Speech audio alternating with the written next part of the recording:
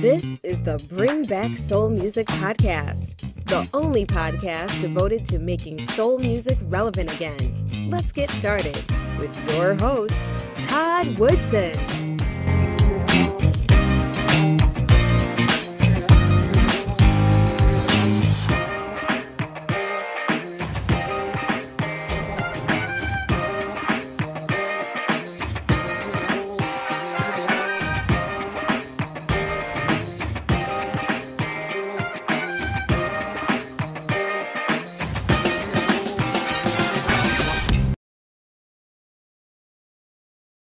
Thank you for joining me for another episode of the Bring Back Soul Music Podcast. My special guest today is a talented singer-songwriter based in Brooklyn, New York. Her name is Melissa Jones. Miss Jones, how are you doing today? I'm doing great. How are you? Great. Welcome to the Bring Back Soul Music Podcast.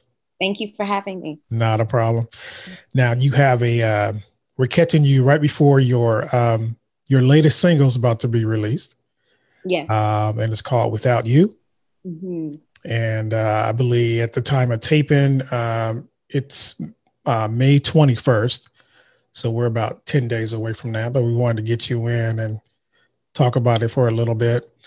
We're going to talk about that as well as some of your other releases and some of your music. But before we do that, as always, for those who don't know Melissa Jones, tell us about Melissa Jones. Well, I'm originally from Oakland, California. I've been living in Brooklyn for about 9 months now. So I made that move during the pandemic. It's been an interesting move, but I'm really excited to be here. I have definitely grown as a singer, performer, as an artist. I'm collaborating with a really amazing producer, Errick Lewis, and both of us are just kind of vibing and creating music. And I feel like the music that I'm creating now is just really exciting. It's definitely really innovating. And I'm just excited for new stuff and pushing my artistry and being super creative. I'm also a poet as well. So that's really helped my writing and my songwriting a lot. I went to school for creative writing, so it's definitely lends itself just a very unique perspective on a lot of the songs that I write. Very lyrical and melodical, and I've published 2 books as well. So there's a lot, being a singer, being a performer, being an author. I have my hands in different pots, and I'm just really excited to just grow. Okay, great. Now let's back up a little bit. You said you're originally from Oakland. Yes. Did you grow up in a musical household or in the church, or how did you? Well, my parents played a lot of music in the house. My father, he was and still is a big fan of surround sound speakers and very high tech with that. And so it always felt like a concert in our house every evening. My mom would sing. My mom owned a lot of really awesome soul vinyl, everything from Michael Jackson, Off the Wall, Thriller, Prince, the Beatles, Duran. So I was really exposed to, different genres of music at a very young age. And that really inspired me to blend a little bit of soul with rock elements, with blues. And it's just, that's where the inspiration comes from. It's just music was always played and everybody danced and sang in the living room. So. Okay. Do you have siblings? I do. Yes. I do have an older sister and my younger brother. Okay. Are they in the music business too, or no? No, not at all. Okay. My sister's a big music fan. She definitely collects a lot of vinyl as well. She's a fan of the Beach Boys. So very retro hairstyles and clothes. So that definitely carried on for sure. But I'm the only singer musician. when did you know that you wanted to be a singer? At a young age, I don't know how old I was, maybe 3 or 4, but I would just sit at the TV and watch MTV with my sister. And MTV was awesome back then, and music videos. And so it was just really cool. I knew all the lyrics to Madonna's Like a Prayer when I was 4. So that was interesting. So yeah, just watching all the music videos and then just being in a household that played music all the time, I knew that I wanted to do it. Okay. Who were some of your influences? You mentioned you listened to Madonna at 4. Who are some of your other influences or people you looked up to? Definitely number 1 is Prince. I really loved how just creative and innovative he was, being super talented and playing every instrument and just kind of standing out. And like, I really loved that about him. His music was really dope. I love James Brown. I love that true soul element. Definitely Stevie Wonder. Sam Cooke is definitely one of my favorites. I loved his voice, very smooth. Just a lot of like oldies, like soul music, Delphonic, stylistics. Being from Oakland, I love Tower of Power, Confunction, just a lot of funk, soul. And then, gradually into neo soul music. That's what I'm heavily inspired by. Erykah Badu, Jill Scott, D'Angelo, etc. Okay. Now you're from Oakland, but you moved to Brooklyn, New York about 9 months ago. Why the move to Brooklyn? I feel like I wanted to change. I love Oakland. Oakland is beautiful. I just wanted to be surrounded and closer to just the happenings of New York. Even though it's a pandemic, there's still things that are happening. I feel like I am being pushed here musically and artistically. I am growing a lot and I'm learning a lot, and just a different caliber of musicianship here. The pace, I needed a change of scenery, and definitely the pace actually makes me a little bit more, I guess, motivated to get things done and be precise about what I'm doing. I think in Oakland, I was kind of, I was, focused, but still I felt like I needed like an extra edge to kind of push myself a little bit. Okay. Yeah, I don't know if I didn't tell you this, but I'm from Vallejo, so I kind of know how that Oakland vibe kind of works.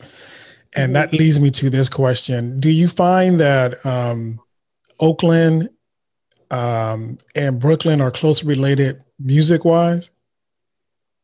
Because Oakland is very soulful. It always has been.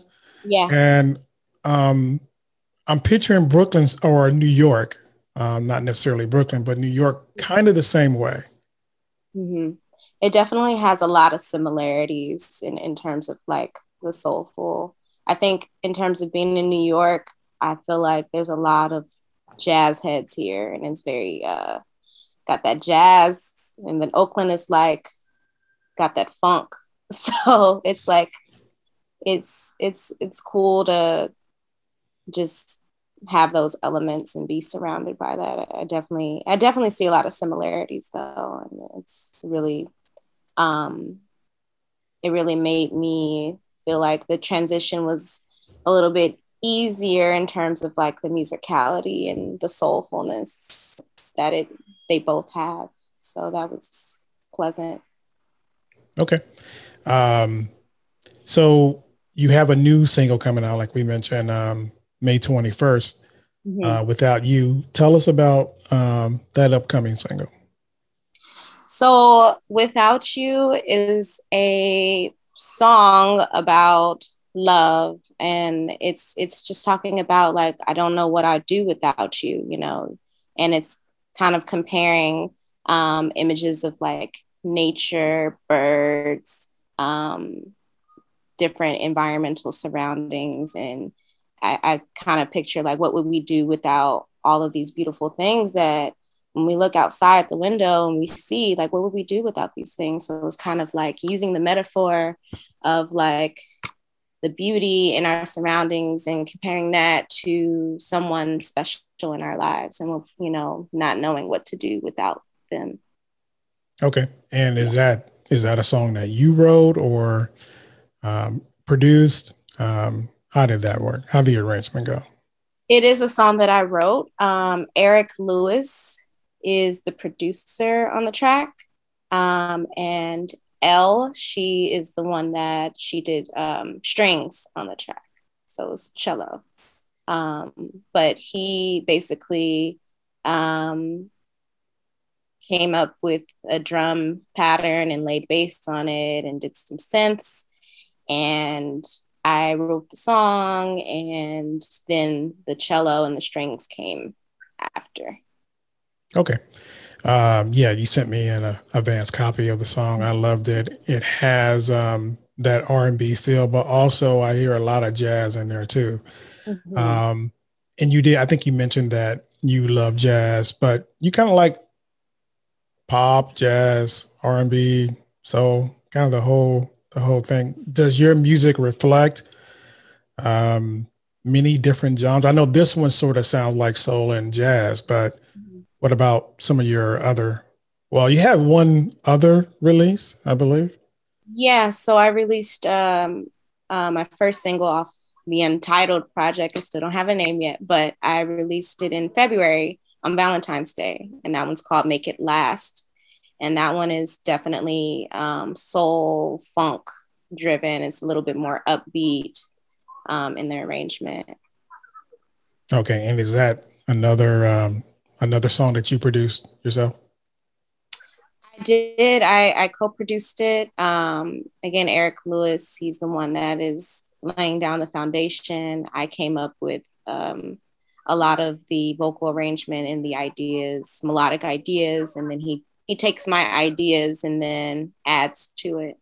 And that's how we typically work. Okay. Let me back up a little bit. You said that you moved to Brooklyn about 9 months ago. Right in the heart of this pandemic that we're on. Hopefully, knock on wood, it's on the tail end of that. How did that play a role or did it play a role in the release of new music? Has it been delayed at all, or did you push it back, or?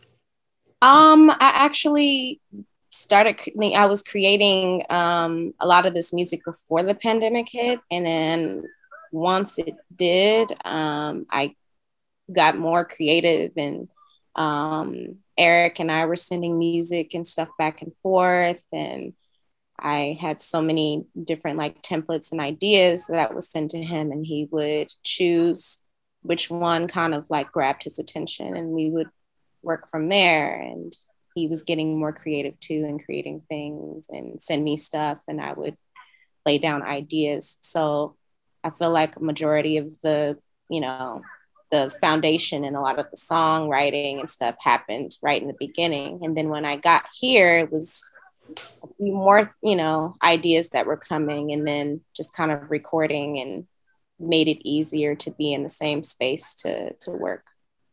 Okay. Well, I love both of your songs, and hopefully the 21st people will get a chance to hear the new one. We'll continue our episode after this message. Are you looking for a reliable way to transfer money to family and friends? Check out the Cash App. It's safe, easy, and convenient. Just download the app from the Apple or Google Play Store and start receiving and sending money in a few minutes.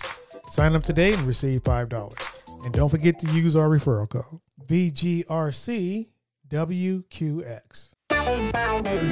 Swag at shop.bringbacksoulmusic.com.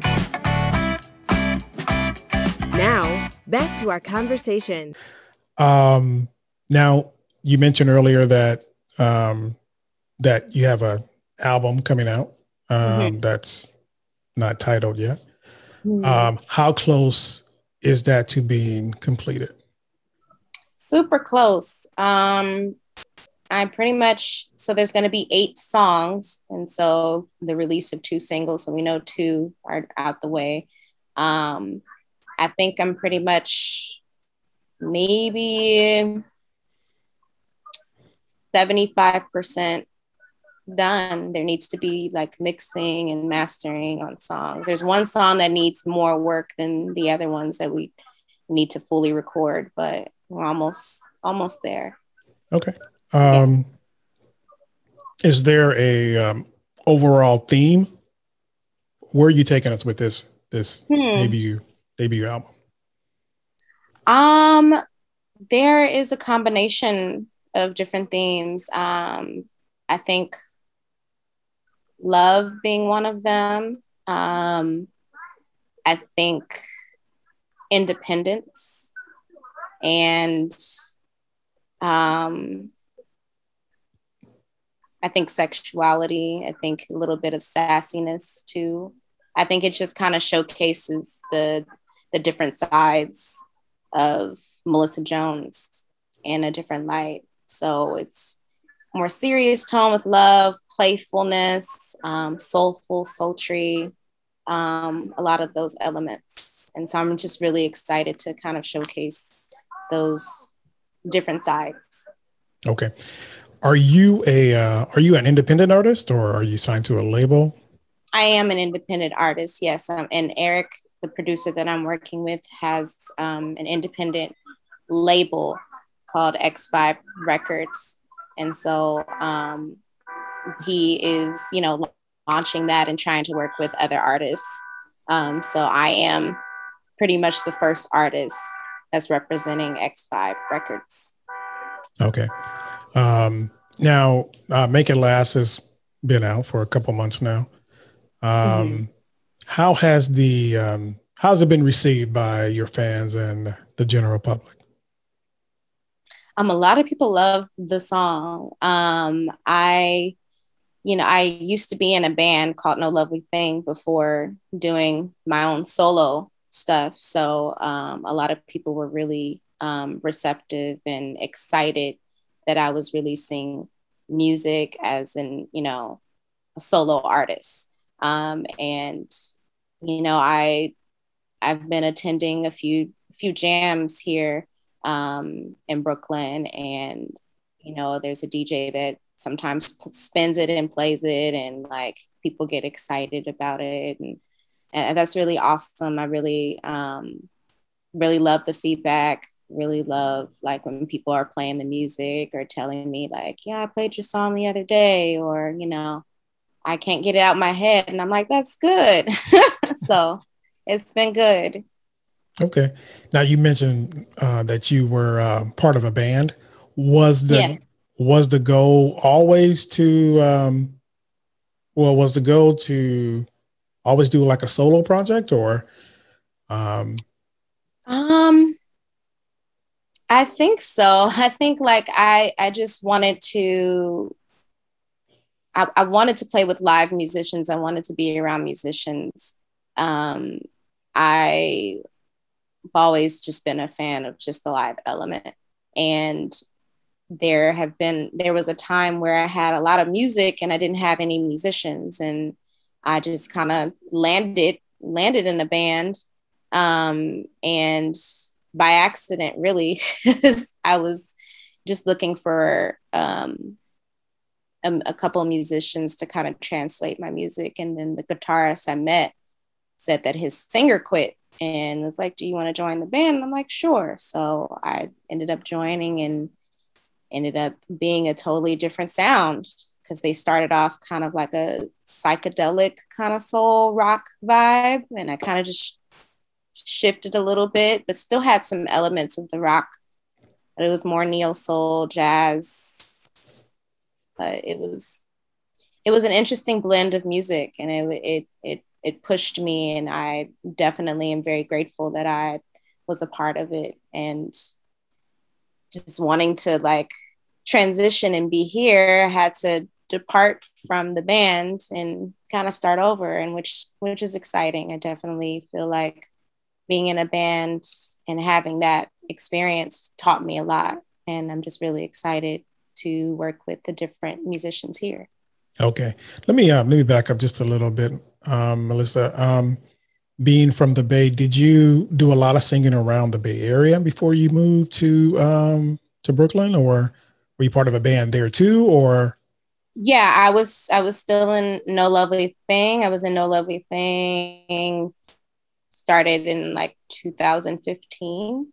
So I definitely was performing at different venues in San Francisco.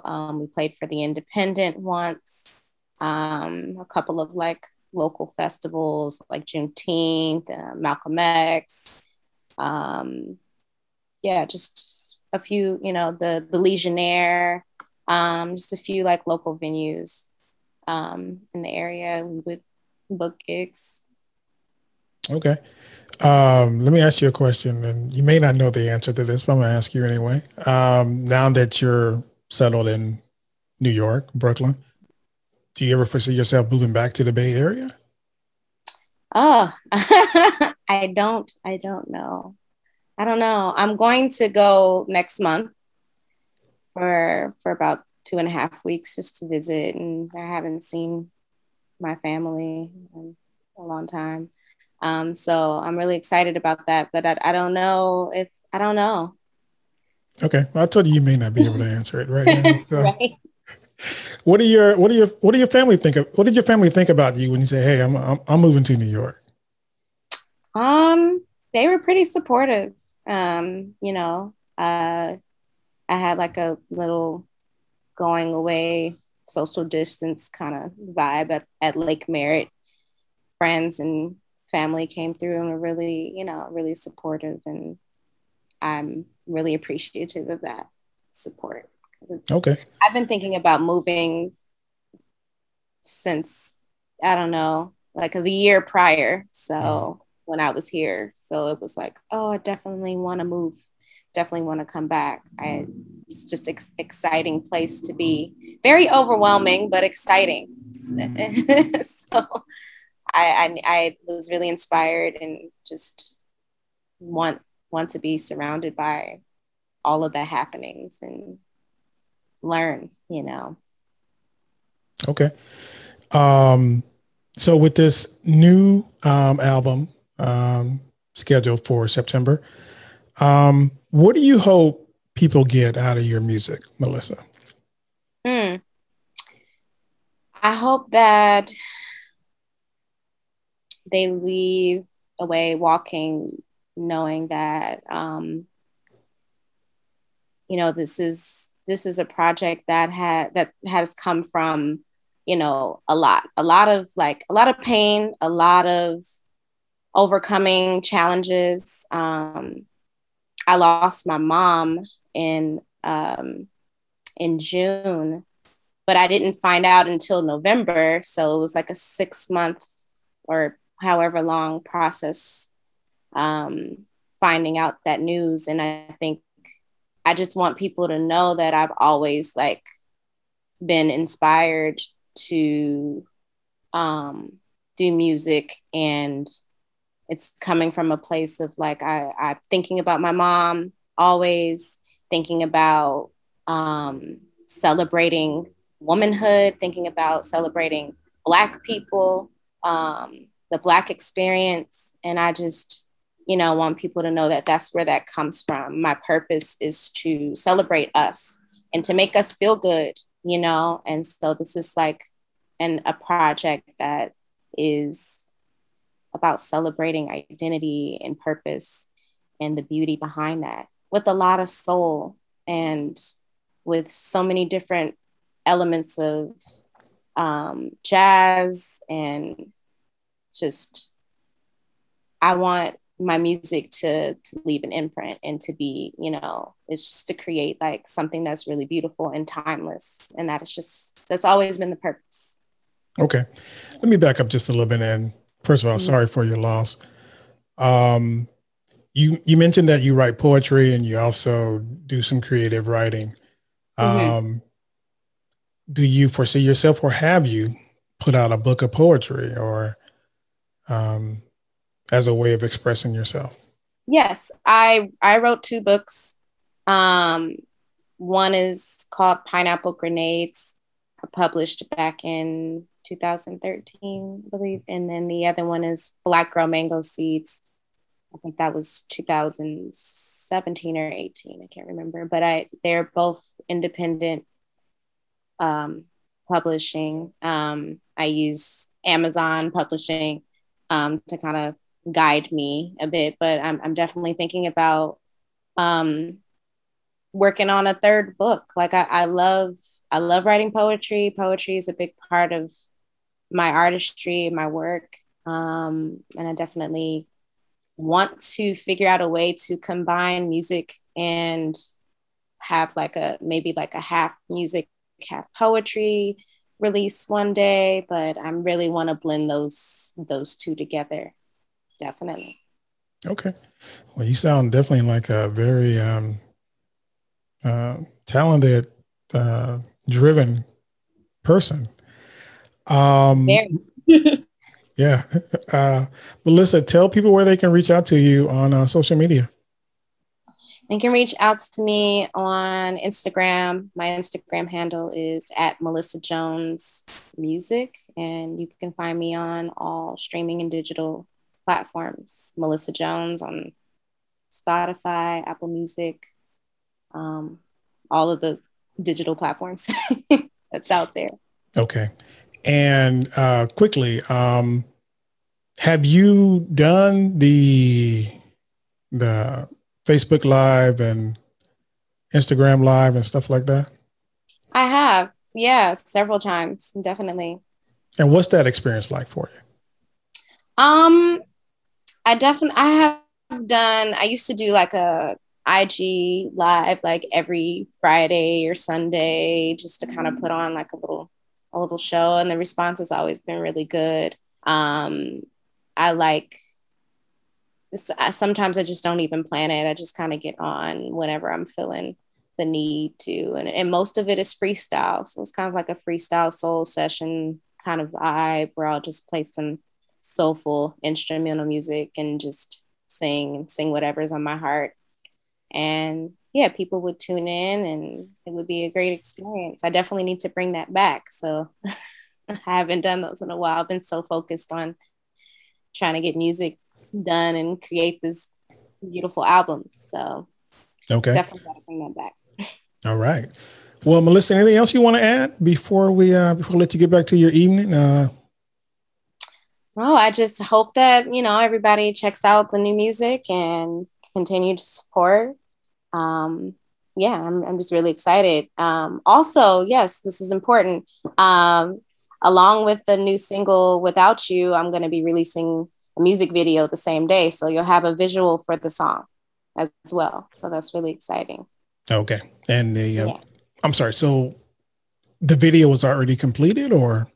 The video is already completed and it'll be released on the same day as the song. Okay. And is that going to be on YouTube, or? That's going to be premiered on YouTube. Okay. So you have your own YouTube channel too, I'm assuming. Yes. Okay. And what's the name of your channel? It's Melissa Jones. Melissa Jones. Okay. Yeah. So we'll have all Melissa's information on our website at bringbacksoulmusic.com, and also in the show notes if you're listening to this on our podcast, the audio podcast, or also on YouTube. Anything else you want to add, Melissa? This has been a great interview. It has been. No, that's it for me. All right. Well, I appreciate you coming on the show today. I think I gave you like 1 day notice. So appreciate you making some time. And keep us posted on what's going on with you. Don't forget to look out for the new single, Without You, May 21st. And then do we have a date in September, or it's still kind of fluid, or? I am going for the September. I'm looking at my calendar because I just told somebody this the other day. So yes, September 24th. So the last Friday of September 24th. That is going to be the plan to release the album. All right. And so we'll post that information on our website as well when it gets closer to September 24th. Hopefully you have a name by then. Yes. All right, Melissa, excuse me, Melissa Jones. I appreciate you taking the time today. Well, let me ask you a question before you go. Okay.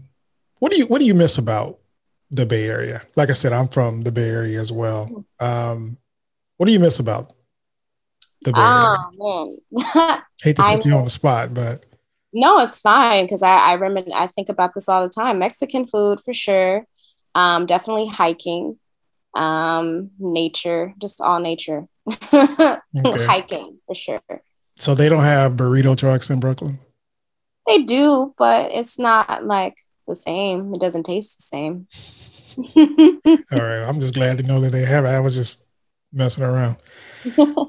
All right. Melissa Jones, appreciate you. Keep us posted on what's going on, and we'll look for Without You May 21st and also the upcoming album in September. All right. Thank you for having me. All right. And that's Melissa Jones on the Bring Back Soul Music podcast, and we'll be right back. Calling all lovers of soul music. The time to make soul music relevant again is now. You've been listening to the Bring Back Soul Music podcast with Todd Woodson. If you enjoyed today's show, be sure to tell a friend. Make sure you never miss an episode by subscribing to our newsletter at bringbacksoulmusic.com. That's our show for today. I'd like to thank my special guest, Miss Melissa Jones. You can find out more about Melissa on her website at melissajones.bandgoogle.com. Also, you can find out more about Melissa on our website at bringbacksoulmusic.com. Don't forget, you can listen to the Bring Back Soul Music podcast on iTunes, Google Podcasts, Stitcher, Spotify, and Pandora. Don't forget to subscribe to our YouTube channel at Bring Back Soul Music TV. If you have any questions or comments, please email us at comments@bringbacksoulmusic.com. Don't forget to check out all our merch at The Soul Shop at shop.bringbacksoulmusic.com. I'm Todd Woodson. Thank you for joining us. See you next week.